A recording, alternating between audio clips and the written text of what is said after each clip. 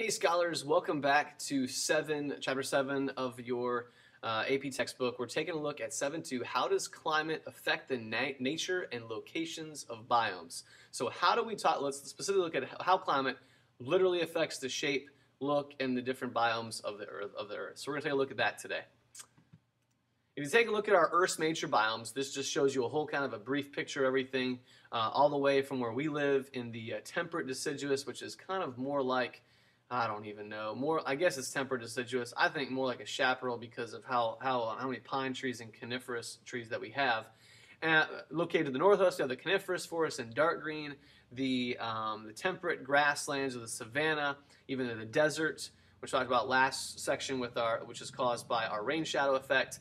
Your temperate deciduous forest, again, your chaparral. What else we can talk about? We talk about deserts, tropical rainforests out in this region. So lots of different types of biomes on Earth, all the way down to polar ice caps in, Greenland, which is really full of ice, and Iceland, which is full of green. But we're looking at this as Greenland, so it's covered in ice. So just kind of looking at some of those things. So one of the things we're looking at is general effects of elevation and latitude on climate and biomes. And so obviously as you get higher in elevation, usually you get colder because you're higher in the atmosphere, not as much heat molecules because just how it works. So mountains, ice, and snow up in the upper elevations. The tundra, you have lichens. Then as you get lower in elevation, you're going to coniferous. So as you go lower in elevation, you have coniferous forests, deciduous forests, and then even lower, you have tropical rainforests as far as elevation goes, going up. Now, as you go in latitude away from the equator, which is tropical forest, good, located at the equator, moving away from the equator, you have deciduous forests, coniferous forests, tundra, and polar ice. And depending on where you're located, that could also, in your convection cell, could have some deserts in there as well, or grasslands. So just taking a look at some of those general effects of latitude, looking at latitude, and how that shapes biomes as well. This is a really, really cool picture. I really like this picture a lot. It's a unique image, but it does bring in every factor, temperature and precipitation, as far as the whole Earth is concerned. So if you look at some of these things, it really combines where the moisture content is and temperature. So as you increase temperature and you have more moisture, you get rainforests, right? As you get away from temperature, you're still staying relatively moist. You have deciduous forests, and then you increase temperature even more. You have coniferous forests, and then all the way down to your cold tundra. And as you decrease in precipitation, as well as you stay hot, you're staying with shrubland, savanna, and then eventually tropical deserts with that high moisture content. Well, decreasing in moisture content, but you're still very, very hot. When you look as you get a little bit cooler, and you're still going, again, less moisture, chaparral, grasslands, then the temperate deserts, and then kind of as you're getting even less hot, you have subpolar deserts, and then even further into the polar deserts, which is basically like a tundra is very similar to a polar desert. It's actually classified as a desert. So interesting stuff.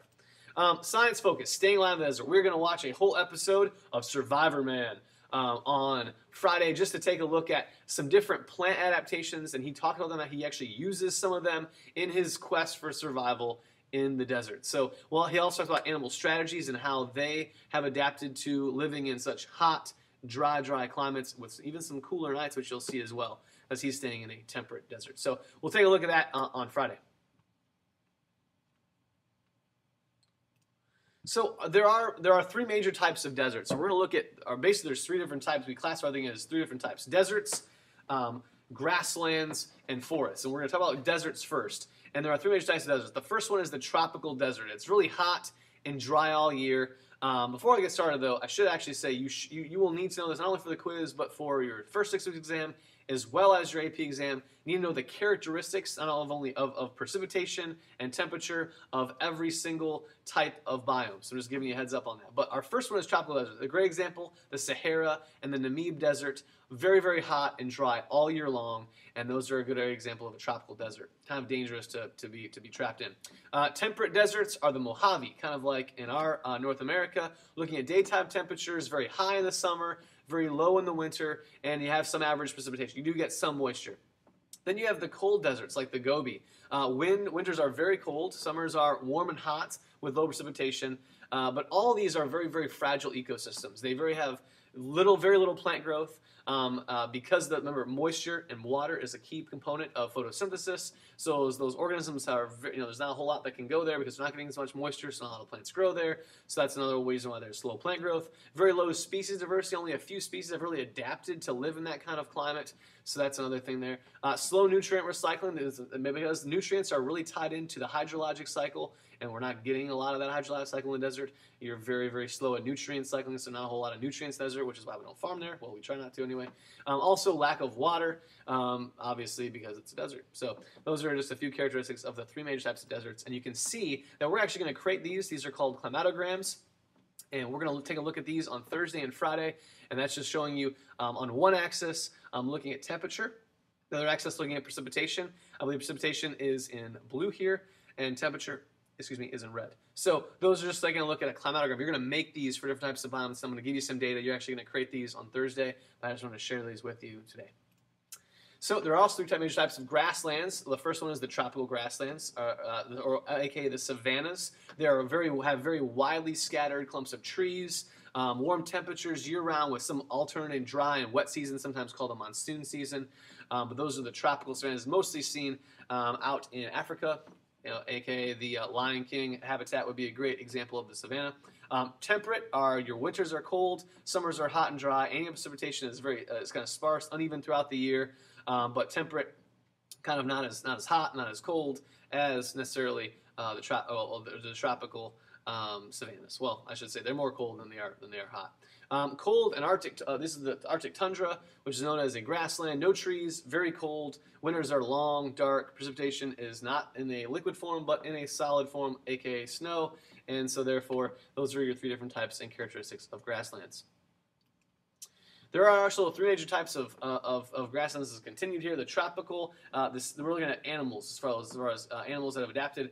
Grazing animals and browsing animals in the tropical savanna like zebras, gazelles, also like giraffes, all sorts of stuff. Temperate, you have tall grass prairies like prairie dogs, black-footed ferrets, pronghorn antelope, and there's also short grass prairies. But all of those animals can live in that kind of climate. And also the Arctic tundra, probably the most fragile of all the biomes. It has very slim adaptations of plants and animals. It also has permafrost, which basically, if you don't know the definition of permafrost, is where the soil has been captured by water and frozen for 2 consecutive years. So not a great place to grow plants because the water is in solid form underneath the ground, and the plants can't really deal with that. So that's why there's very, very low adaptations to plants and animals. Not a whole lot of plant species or animal species live there. And the alpine tundra is a variation of the Arctic tundra. It is in high mountains, so higher elevations. They get more sunlight. They get a little more plants. That's what we call the alpine tundra. And then here is the climatograms for those three types of grasslands. Your tropical savanna, your temperate grassland, and your cold grassland with awesome, beautiful scenery pictures beside them. So one of the biggest things and why we don't see too many temperate grasslands in North America is because they have been utilized for growing crops. We've monocultured crops. Basically means we're only growing one crop at a time and replacing kind of the biologically diverse temperate grassland.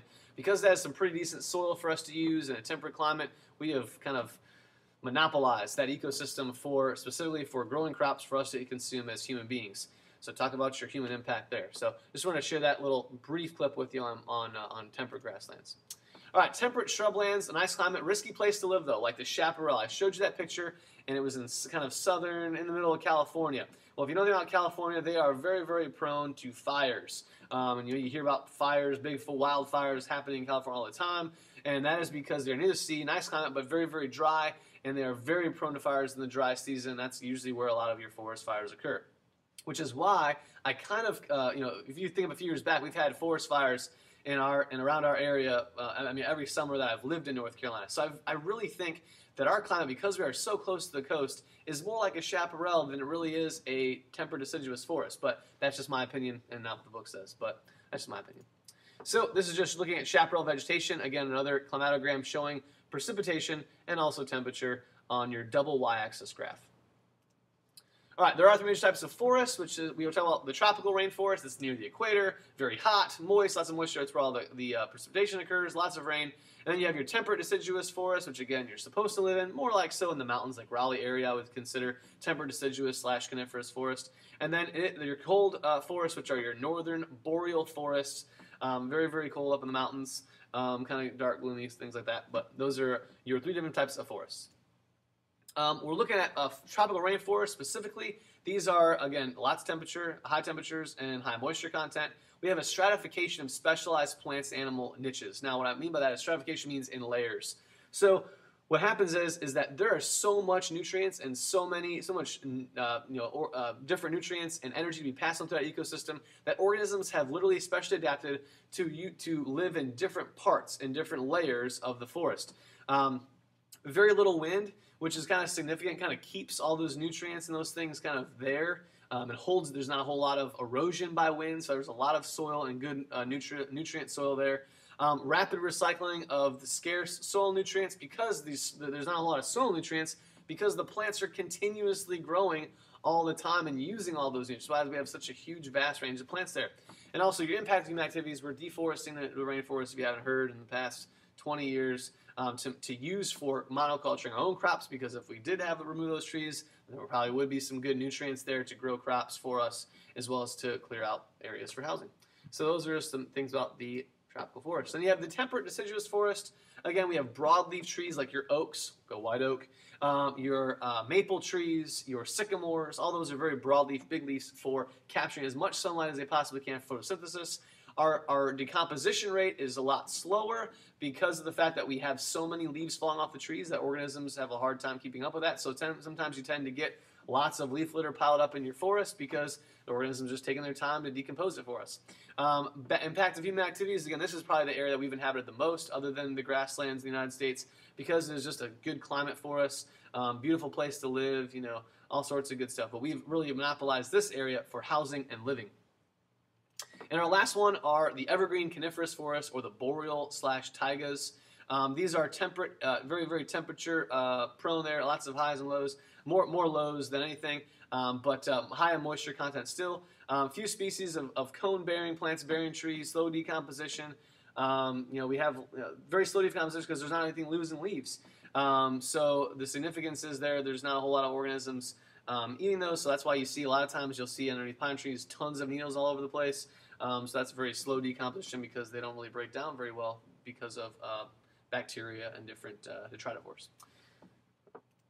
All right, and there's the 3 climatograms for these guys, again showing precipitation and temperature on your double y-axis graph, and beautiful images to accompany them.